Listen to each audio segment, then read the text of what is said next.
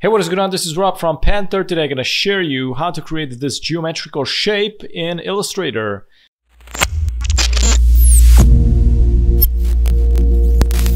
Alright, first step, make sure that you're on the stroke. I'm going to decrease the stroke thickness right here. I'm going to go with 0.25. I'm going to select the circle right here, the ellipse tool, press and hold Shift plus Alt, create a circle. From here, press and hold Alt, drag it down, press and hold Shift, and make sure you intersect them there. Okay, select both of them, right-click Group, and go here to the Rotate tool, okay? Now double-click on it and make sure to type in 60 degrees, click on Copy, and press Ctrl D so it creates a new copy. Select them all, right-click Group, I'm gonna drag this here, I'm gonna create a new copy, press and hold Alt, and drag it to the right, okay? Press and hold Shift, and rotate it once and twice, so it's gonna be horizontal instead of vertical. Okay, we're gonna create some triangles inside of this, so I'm gonna select the pen tool, I'm gonna, the pen tool, I'm gonna start from here, intersect it here, here, and then go back. So we got the first triangle, I'm gonna do the same thing with this bottom one. There you go, we got the two triangles. I'm gonna press and hold Shift, select both of these. There you go, press and hold Shift, put it here right where they intersect perfectly there. And I'm gonna zoom in, press and hold Shift plus Alt, and scale it up until they intersect here with the anchor points. I don't need this anymore.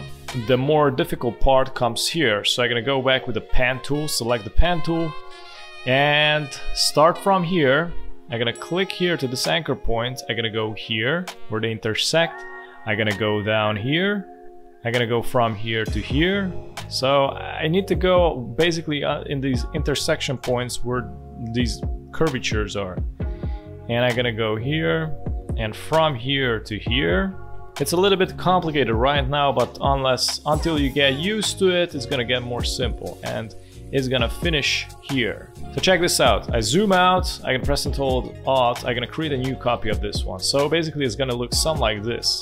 Okay, from here we're gonna need another copy of this because we just made it on this triangle, okay? So we're gonna need to copy this to the other triangle, which is upside down.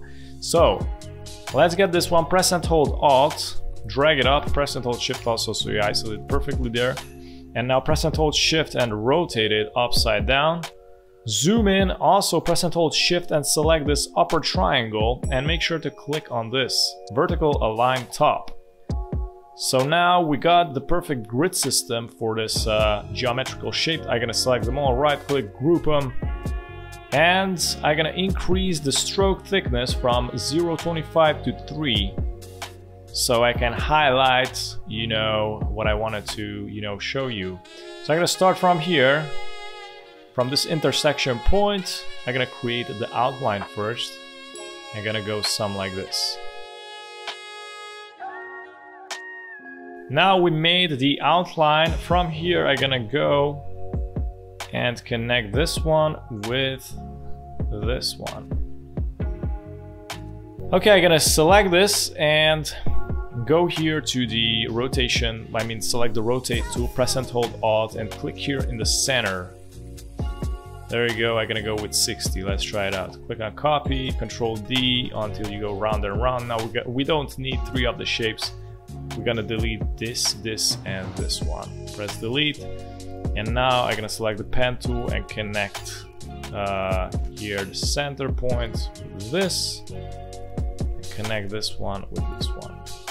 And there you go, this is how we achieve this complicated shape in Illustrator. It's really fun to do it. There's a lot of methods, you know, how you can create different shapes.